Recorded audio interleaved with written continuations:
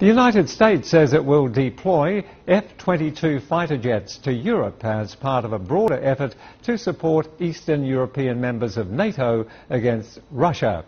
Air Force Secretary Deborah James made the announcement but did not give the number of planes or when and where they would be deployed. This is the first deployment of F-22s to Europe, underlining the growing tensions between NATO and Russia.